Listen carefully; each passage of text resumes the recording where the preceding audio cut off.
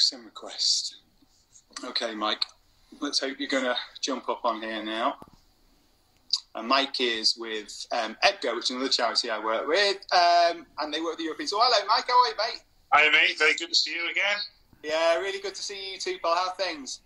Yeah, really good, mate. Really good. Tough times, as you said, but there are more important things to think about. You know, not push it too hard, and we all got to be safe ultimately. But I totally agree with what you say about the exercise side of it.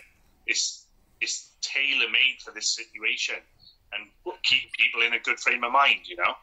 Frame of mind's so important, isn't it? I mean, I've a very cushy life. I don't mind admitting that. I've got a very lucky to have a wonderful family and a nice situation. I've kept working with Sky as well throughout all of this. I've been very lucky, but there's still a part of me that wrestles with this mentally. I'm not going to pretend I haven't found it difficult. I'm sure so many have.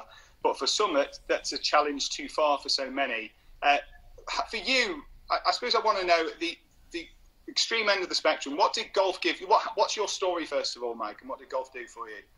Well, actually, it was Halloween just gone, was the 5th anniversary of a motorbike accident I was in. I was unfortunately hit off my motorbike on the way to work, and I had quite severe injuries to my left side, but I ended up having my leg amputated. And obviously, it's the mental side of things is quite prevalent now in today's society. But back then, even though it was only 5 years ago, I was really struggling in hospital, and I didn't understand why I was struggling. And it was a depression and a mental breakdown in those early weeks straight away. But I remember seeing EBGO. I heard about them through a friend and saw their website with videos of guys like Manuel de los Santos and Juan Postigo, guys playing literally stood on one leg with no prosthetic. And I thought, if they can do it, I'm definitely gonna. This is it. This is golf is gonna be my. It's the savior. It saved my life. You said the comment earlier, and you didn't want to sound cliche, but that's an absolute fact. It saved my life, because in that hospital bed when I was in a really tough, dark place, it pulled me out of it. It gave me a focus to look at, and I'm going to get on with my life and get out of here. Get on that golf course. Didn't know what I was going to do. Didn't know how I was going to play. All those challenges came later, but golf definitely got me on that track. And then COVID in March, when this happened, I can understand why you guys in England are going through now, because in Wales, I don't know whether everybody knows, but we were 2 weeks behind England. England started to open the courses, and we're all sat here going, oh my God, I'm desperate to play golf because I'm desperate to get out there, and I've got to wait another 2 weeks. And all my mates are putting their posts up. The game exploded in March, and we got more people playing, and now we've got that little process to go through. So I'd rather people think of, if they can get out to play, great, if the regulations change, but if they don't, it's only 4 weeks, as you said. Think of the excitement it's going to bring when you can get back on that course. So it's just an enthralling thing to look forward to, I think. Do you think you'd have been able to make the recovery mentally that you have without the sport? No. That's an absolute certainty, because there was a boy in the bed opposite me, and we stayed in touch, and he was a motorbike accident, and he was in a really, really bad way. His leg was horrific, but they repaired his leg, so he was still suffering.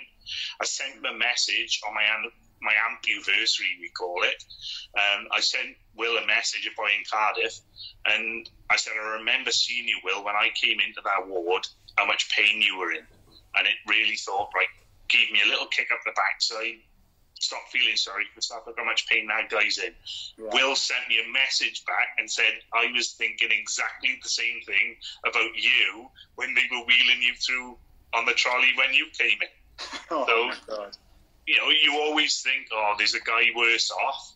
Well, we were both that guy to each other, and now we got a nice friendship going. We stay in touch, and you bring each other on. But they were people I saw struggling on the ward, older gentlemen with, say, diabetes who'd lost limbs, and they were struggling with the mental side of it. What are they going to do? But golf just got me out of that doldrum, and now it's my life.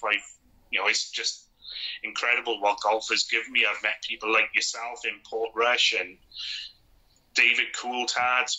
David Coulthard. Andrew Cole, I love that. I love everyone calling him Andy. Your chin's not quite as big, is it? Oh my But I God. met him and speaking to him in Crons, and I would never dreamt of doing things like those without golf. So it's opened up my life to me. It's an incredible story, that, mate. I wanted you to come on to tell us a bit about what you're all about and what golf's done. You couldn't have done it any better. Thank you so much, mate. I really appreciate it, and I look Not a forward to problem seeing you at on the other side. Okay, Cheers, mate. mate. See you on the other side. Thanks, Take mate. care, pal. Bye-bye. That's awesome, isn't it? Mike, what an inspiration of how he is. His mindset, sure, that's amazing.